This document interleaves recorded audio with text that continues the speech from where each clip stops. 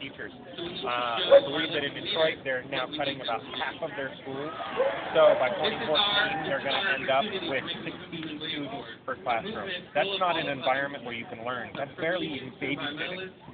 And, you know, we put these problems on these Democrats and teachers when really they're not even the ones that caused the problem to begin with.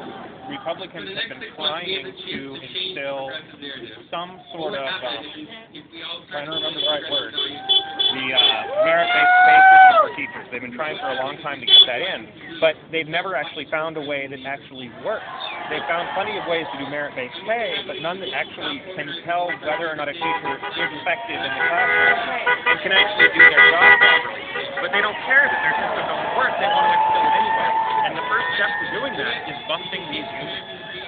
So this is their goal. You know, they cut the taxes, then they say that the problem is being caused partially by they can instill these ideas and plans that they want to instill. But they're not plans that they've thought well about, you know, or thought out well. You know, they're not things that they've proven will work. It's just their ideas and their rhetoric, and they don't care whether or not it's going to be good for this country. They just want to do it. So tell me a little bit more about, you know, the Wisconsin.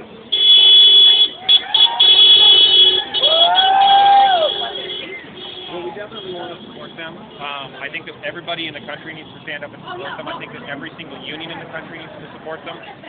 You know, if one union falls, it leaves it open for any other union to be busted as well. And what concern you have here in Warren? That is something that we're in discussions right now. Right. Well, my mom is a teacher. She's been teaching without a contract for 2 years. It's disgusting, and it's been a problem for a long time. And this is just one more, you know, chink in our armor.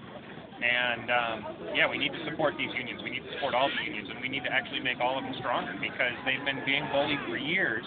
And they've been, I mean, my mom has taken pay cut after pay cut after pay cut for retirement to protect her benefits. She has compromised over and over again and made less and less money so that she could have these benefits that are now being, you know, people are now trying to take away from teachers all across the country. And it seems ridiculous that somebody should compromise over and over again, year after year, not get raises. I mean, almost every single industry in the world gets raises after they've been with a company for, you know, X number of years. And that hasn't been happening for teachers. Giving that up to protect these benefits that they get. And so now they're going to lose those too.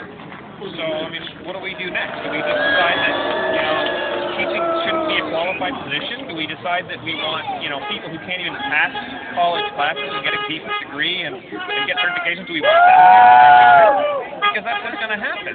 If teaching isn't protected, and if people who teach can't have decent wages and decent benefits, then we're going to end up in a situation where the people who teach our children aren't qualified to do so. We're already slipping behind other countries, you know, in trying to keep up with the race for education, and this is just going to make it worse.